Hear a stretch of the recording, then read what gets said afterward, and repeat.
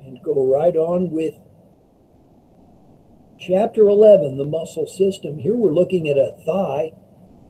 Here we can consider things like motion around the hip and motion around the knee, because that's what these muscles will motivate. Now, the hip, because of its ball and socket structure, has so many different motions, and powerful motions in all directions are necessary. You have to be able to flex, extend, and hyperextend the hip. You have to be able to abduct and adduct. And the more you can rotate it, the better off you are. Same thing applies to the knee, a basic hinge joint where you're going to be flexing and extending, but not hyperextending the knee. The hinge joint does not allow that. But you do allow some rotation at the knee. So looking at this, here's the rectus femoris, that muscle we talked about as being bipinnate in structure, and laying on top of its three partners, only two of which you can see. This is the vastus medialis. The name tells you which side it's on. And this is the vastus lateralis. Now there's a vastus medius, just like with the triceps brachii, it's behind the rectus femoris, much smaller. It attaches to the femur. But these four bodies attach through a single tendon crossing the knee. This is called the quadriceps group, because there are four heads, four origins, from the high femur and even the pelvis, all the way down through the knee joint to this tibial tuberosity, the bump right below your kneecap. Feel that bump on the front of your lower leg? That's the tibial tuberosity. Now, this quadriceps tendon also suspends the patella, holds it in place in front of the knee, and provides stability for that bone and its positioning. Now, this one I included for a couple of reasons, and not all related to anatomy.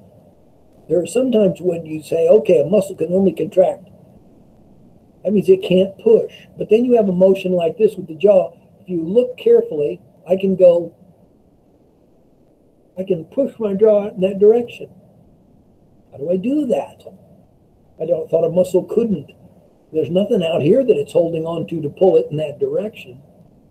And the answer to that is a loop of bone, the mandible, and attaching the muscle inside that bone. So if I attach the mandible here to an element of the skull up above it and contract it, meaning I'm pulling on this part of the jaw, and it goes this way, then the rest of the jaw goes that way. And the same attachment on this side will push the jaw in the other way. So that inside attachment allows for the back and forth movement, the lateral and left and lateral right movement of the jaw. But I included this for another reason. So far, every one of the figures in our books that involve drawings have basically been profiles and not real people. But this is a real person. This is actually drawn on a face of Walt Disney. Now, if you look at the front of your book, the artists were selected from a working group of animators at Disney called the Imagineers, arguably as a group the most consistent and one of the best animation groups anywhere in the world. And they feel they are free to work on projects like our textbook, and they do excellent illustration, if you've seen.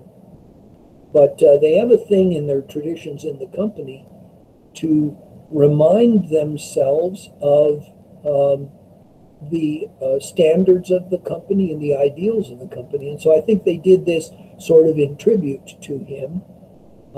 Someone my age grew up in the afternoons at 4 o'clock on weekdays watching the Mickey Mouse Club, the original Mouseketeers. I think they still have those, don't they?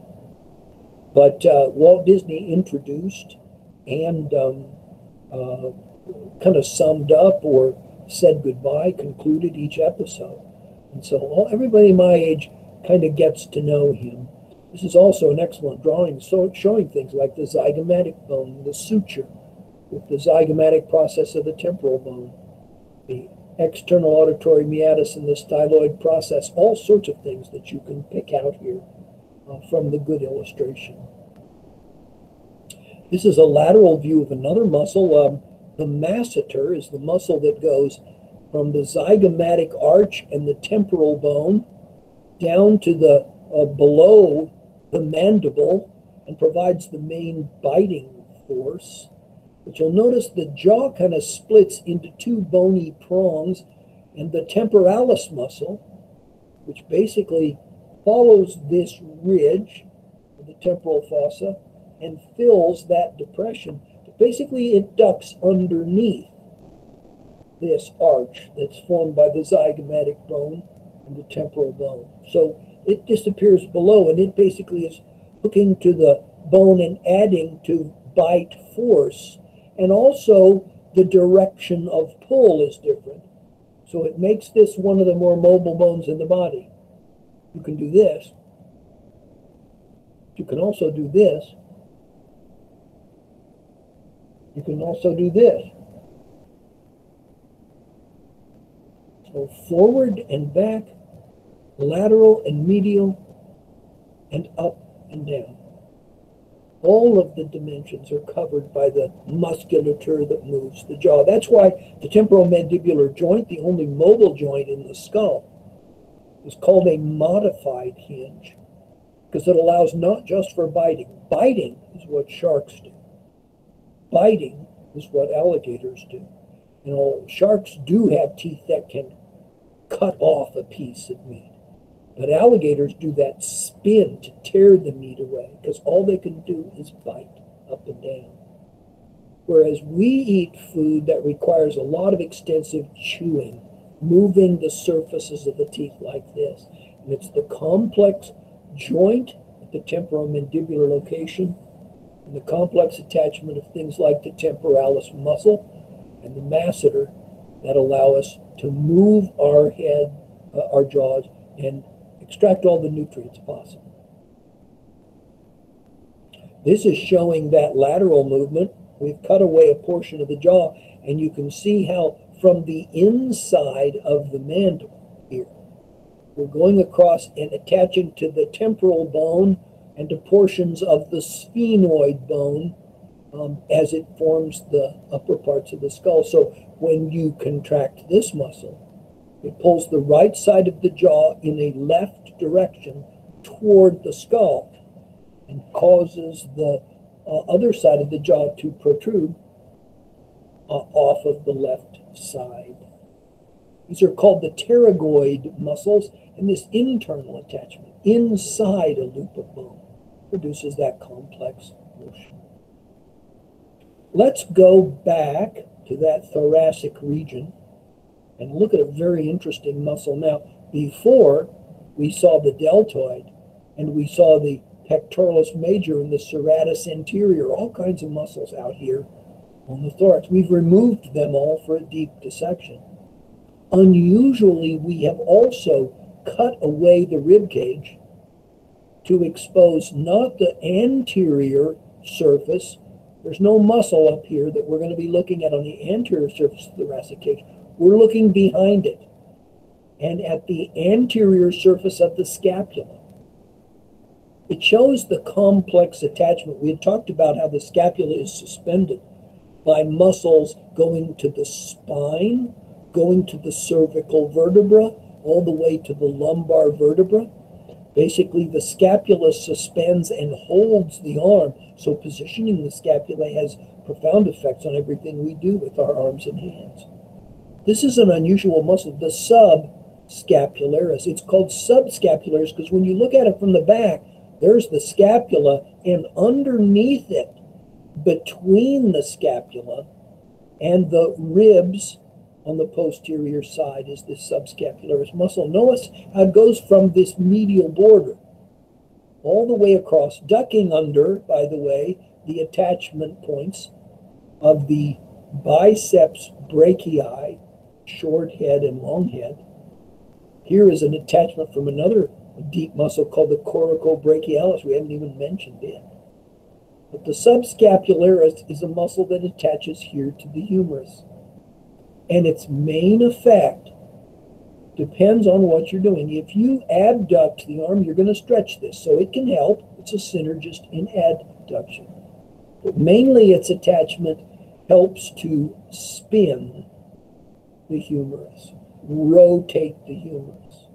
So it is one of those muscles that can twist the bone to produce a spinning motion. We have a muscle group that allows that twist from the shoulder joint all the way to the wrist. And the reason it's so important is that twisting the arm with force allows you to put spin on a baseball. And the difference between a good pitcher and a pitcher is the ability to put motion on your pitches at high speed, whether the ball dips to the right or to the left. The slider or cutter depends on this group of muscles that's attached. Minor muscles that are under the superficial ones basically are attached to the anterior or posterior surface, the lateral or medial surface of the humerus, which determines the direction that that muscle rotates the humerus. So the rotator cuff group is small muscles. You know, normally most people don't have trouble with their rotator cuff, but pitchers always do, because the more you develop it, the better your curve or cutter, the better your slider, or all of the other variation names they have for moving pitches. I lose track. But when you use it that much and overuse it, it's a good chance you're going to sprain or tear it and suffer a detachment or an impairment of your pitching ability. The forearm, you see this deepest layer, and I kind of included this to show a couple of points. Muscles that flex the fingers and thumb are deepest layer, laying right next to the radius and ulna. Notice the flexor pollicis muscle is a lateral muscle here, deep, but attaching to here all the way to the distal phalanx of the number one digit, the thumb. Pollicis from pollex, our regional anatomy name for the thumb. Flexor digitorum profundus. Profundus just means deep. You'll notice the body of the muscle, as I said, clear up here on the forearm. That's why the forearm is, the wrist is thin here, but then it bulges here at the upper side, because the body of the flexors and the extensors are all up there next to the elbow. And it runs down here and splits into 1, 2, 3, 4 tendons running all the way to the distal phalanx of the 2, 3, 4, and 5 digits. We also see that displacement up here. Notice how the wrist is relatively bare. It doesn't have big bulging muscle bodies on it, allowing the wrist to be very flexible and dexterous. The posterior view, the deepest layer, you can see the extensors running across the back of the wrist. Now we're going to be able to recover those flexed fingers, those flexed metacarpals. When we flex our hand like that, make a fist, we're using the flexors here on the anterior surface. When we extend, we're using the extensors. You'll notice there is a extensor for the thumb, flex and extend. We actually have quite a bit of muscular power pulling our thumb into that extended position. We also have an abductor pollicis, the one that spreads the thumb out to separate it from the palm. As we said, that grip, that's the brachiator trait, the tree dweller trait that is present in all primates and all climbers.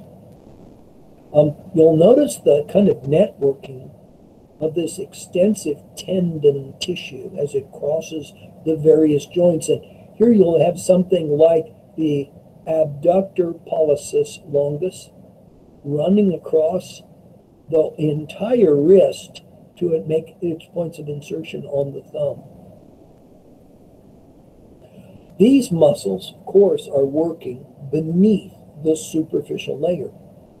That means that they are having to slide along a confined space, along the surface of the bone and the periosteum that covers it on one side, and underneath the sliding surface of the larger and more extensive extensors of the superficial layer. So really, it's our need to wrap these muscles in membranes that are lubricated, that are covered with mucus, and that slide over one another very easily. Up here at the elbow, we see two muscles that are complementary. You can tell from the right angles of their fibers and from the fact that they cross the joint at an angle. These are rotating muscles. So the anconeus producing lateral rotation, and the supinator producing medial rotation at the elbow, with its main effect being to pronate or supinate the hand. We've already covered this packet pretty completely, and I'm gonna basically charge right ahead into a deep dissection of this same region. What happens when you remove that overlying muscle, the trapezius, which was here? You reveal a whole layer of deep muscles that are stabilizing the scapula. Now, that scapula is a large muscle. It has all kinds of bony ridges and bumps, plenty of region for attachment. So here we have two muscles called the rhomboids. Although it doesn't show it in the figure, their origin of the rhomboid is over here on the spine, and its job is to help maintain the position of the scapula. Whenever you do something with the arm, it tries to move the scapula laterally, and the rhomboids stabilize it in its position, gives these muscles something stable to pull against.